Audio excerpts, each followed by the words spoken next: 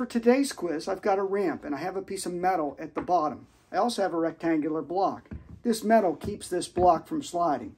Our quiz today simply asks, at what angle does this block eventually topple over? In other words, roll off. Here's what your quiz looks like today. I'll hold that up. Feel free to pause. As always, mark your explanation to the best of your ability and list your level of confidence. If you like what we're doing here at the Idealized Science Institute, be sure to comment below, like, and subscribe.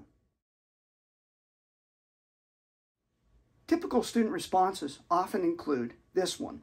They'll say, well, when you're elevating this, as I have drawn here, you'll notice that if you look at the top of the block, the one that's elevated the most, at the highest angle, is actually going to be higher than the others. I can show you that by holding this meter stick up right now. You can clearly see that more of that is higher than the original. Others will say that has nothing to do with it. It's got to be the center of mass. But how do we find the center of mass? Give your students a second to figure that out.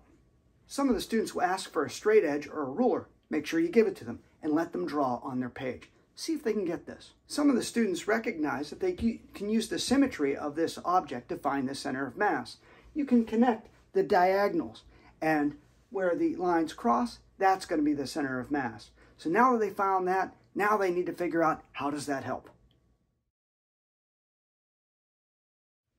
In a previous video, we showed that objects will topple when the center of mass goes over the base. We've now found the center of mass. We also know the base is going to be that little piece of metal.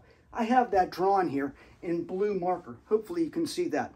Now all I need to do is draw where gravity is pulling, and that happens to be straight down. Let me do that quickly.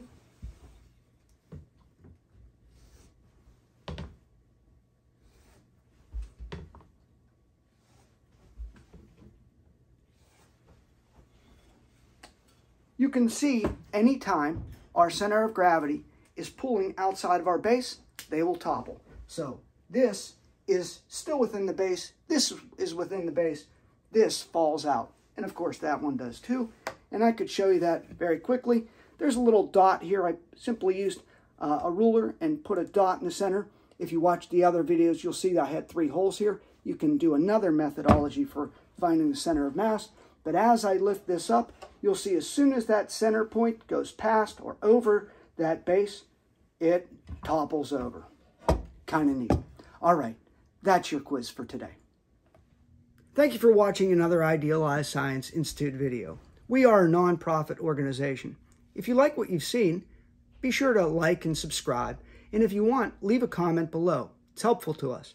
If you can financially support us, go to our website and hit the donate button. If you can't, simply by sharing these videos with other teachers and students in your life will be helpful. While at our website, you'll find that we have our Idealized Science Institute book that'll help you engage your students in dialogic discourse. There you'll also find we have a podcast where we break down educational research. We also have long-form lessons. If you're a teacher, you can watch these and go in the very next day and enact these. Along with this, we also have many other resources, including more quick quizzes. So thank you for watching, and we hope to see you in the next one.